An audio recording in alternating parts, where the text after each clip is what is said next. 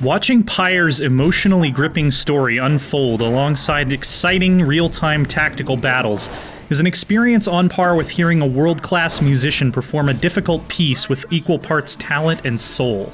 And speaking of which, the music is superb. Now let the rites commence.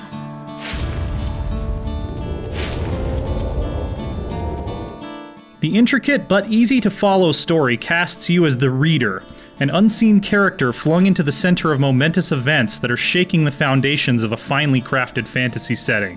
It's a distinctive cross between Dr. Seuss and H.P. Lovecraft, where the dark and the whimsical mingle seamlessly. Your task is to put together a kind of mystical sports team to compete in an arcane ritual called the Trials, which is the only way for criminals exiled to a bleak underworld to earn a pardon and return to the shining commonwealth from whence they came. Interactions with the diverse, lovable, and many-layered party members and the constellation of memorable opponents and side characters who surround them take place in a delightfully hand-drawn overworld that you navigate via something approaching a visual novel or the campaign of a Fire Emblem game. Branching storylines have become common in games, but it's rare that one integrates momentous, gut-wrenching choices with other elements of the gameplay as deftly as Pyre does.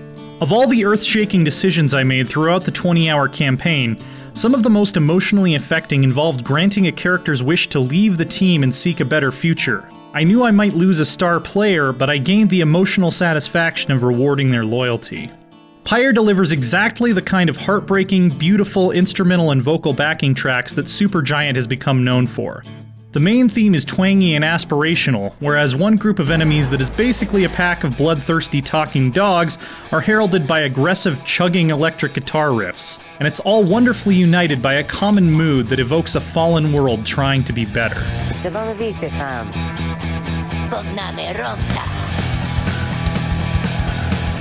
The Trials are at the heart of Pyre, a hectic, highly tactical real-time battle system that feels more than a little like a fantasy world version of NBA Jam. While there are 3 characters on a team, you're only able to move one at a time, which gives rise to a whole range of tactics based on positioning your inactive teammates to passively defend your own Pyre. Each of the 8 campaign characters has highly differing mobility, aura size, respawn time, and special abilities. Small, fast characters like Rookie Greentail can outmaneuver an enemy team easily, but typically don't deal as much damage to the enemy Pyre for scoring a goal as their larger, slower counterparts like the bull-horned demoness Jodario. Some characters can fly over the heads of the enemy, forcing them to make well-timed jumps to prevent a goal. Some can block off areas of the field with deployable aura totems, while others can explode or teleport short distances. The possible team compositions are many, and the tactical considerations add depth and meaningful challenges to each match. Close victories are made even more gripping in the context of the campaign, where the outcome of a match could decide the fate of a character you've come to know and love. Outside the campaign, there's a 1v1 multiplayer mode with the ability to play against bots or other humans. The AI is decent, but against other people, it's a whole different ballgame and a real test of skill. One of my only disappointments with Pyre is that the head-to-head mode is local only, so you can't challenge your Steam or PSN friends across the world to a match.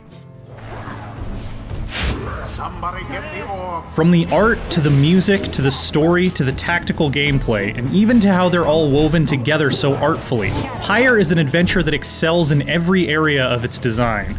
It's an epic journey that made me feel thrilled, devastated, and awed, and its tense moments had me tugging at my collar both in and out of its fast-paced mystical sports arenas.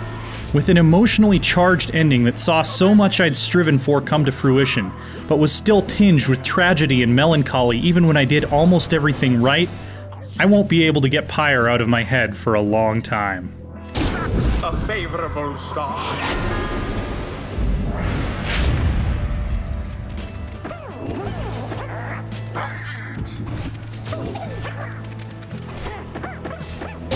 Sublime.